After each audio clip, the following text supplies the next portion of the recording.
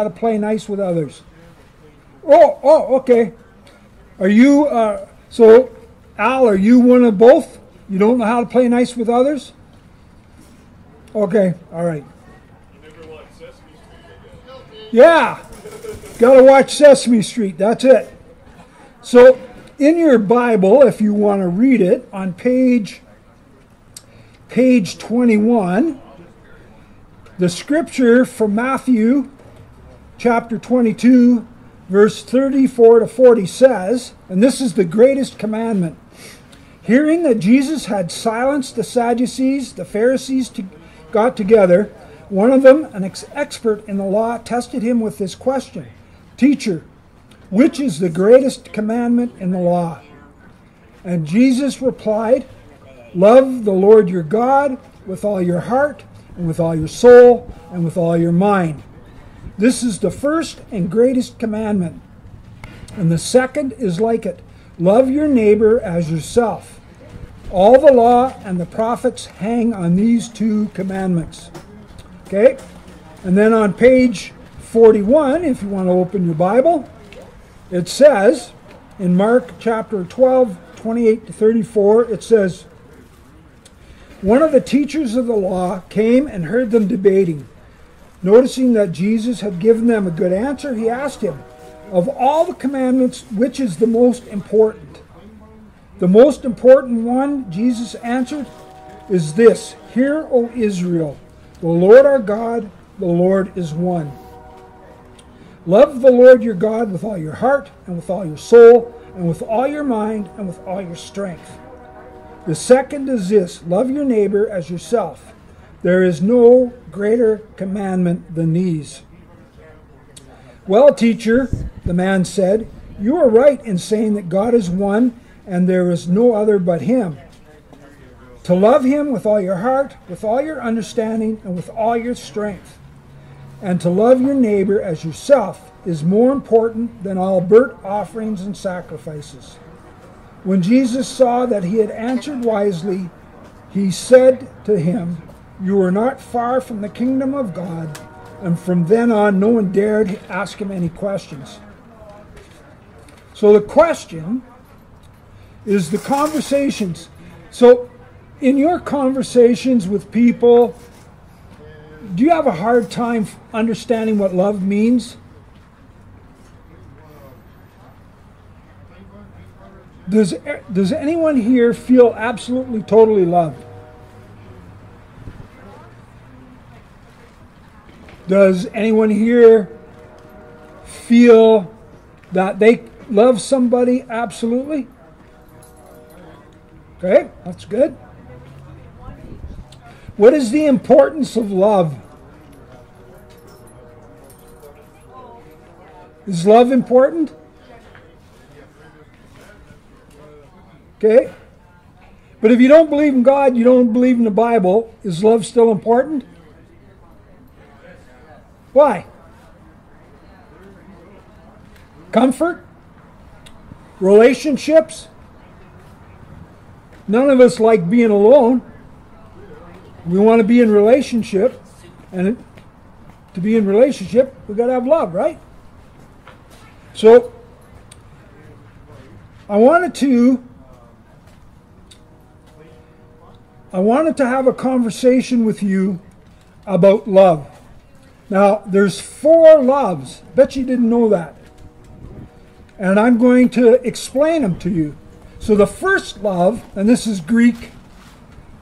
So the first love is storge, which means one's own nature, natural affection, husband, wife, children, pet, a sense of all is well within and devoted. So storge is more of a personal thing. You know, you're like, oh man, I just love riding my Harley. Oh, I just love my dog. Oh, I just love that person, right? Oh, I just love eating and chowing down on a Big Mac or something. Okay? That's one part of love. Or our children, our grandchildren, our spouses, people that are family, right? And the second love is eros. And in the Greek, eros is an erotic love passion, emotional involvement, body chemistry. This love is self-satisfying. It's an example. I love you because you make me happy. What can you get out of a relationship? It changes when you don't get what you want. So that kind of love is conditional, right? And it's more physical than it is emotional or spiritual. And then the third one is phileo. And phileo means brotherly love. It's a companionable love. It's liking, fondness, brotherly love, and it involves giving and taking. I love my brothers. I love my sisters. I love you guys. And then the final one, the one that is God's love, is agape. And somebody already said agape love to me earlier. And it is called out of our heart. It is a love of esteem, and it's like a prize, and it does not involve merit or worth. It delights in giving. It is not based upon performance. Its desire is only good, and it originates with God. God is love. And it's a consuming passion. The usage of the word love, agape love, is used about 320 times in the New Testament.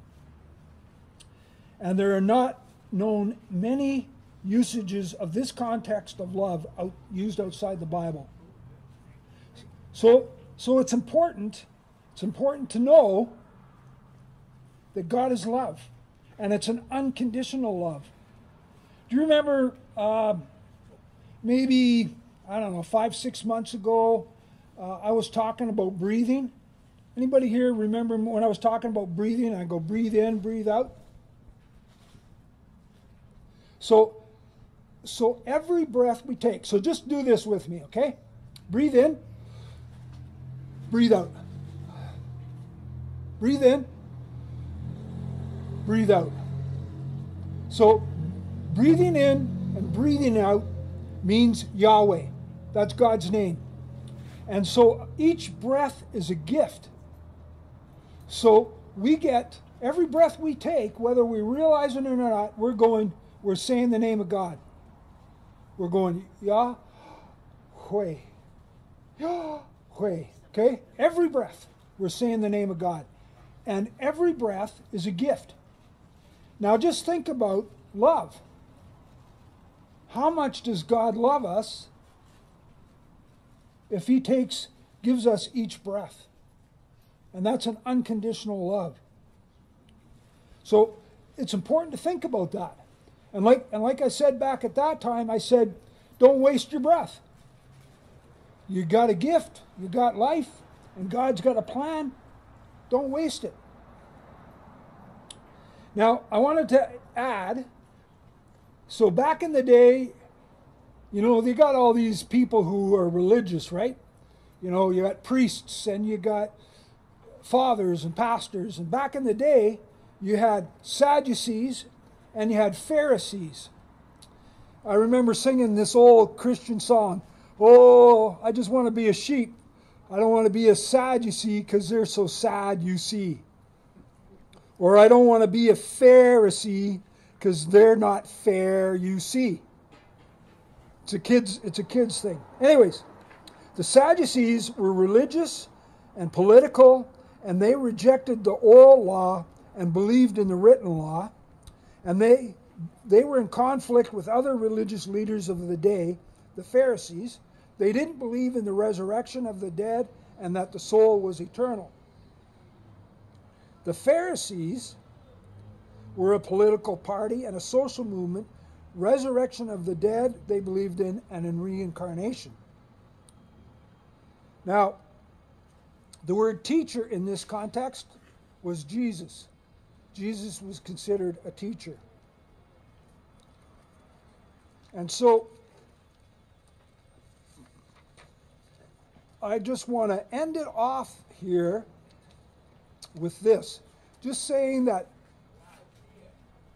as you are living your life, as you are trying to figure things out, try and figure out your relationships and try and figure out what love means and how love is important.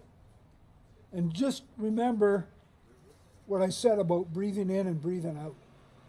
Each breath is a gift, and you are loved by the Creator. Okay? So that was our first chapel. What did you think? Awesome. Okay? We'll do it again next month. Next Sunday is Street Church, and I think we're doing chili. And also, I'm going to be playing with water. So you'll have to come and check that out. Okay? I'm going to close it off in prayer. Heavenly Father, thank you for today. Thank you for this opportunity. I pray, Lord, you keep people safe, keep them warm, and just be with them today and let them know that you love them. In your name we pray. Amen.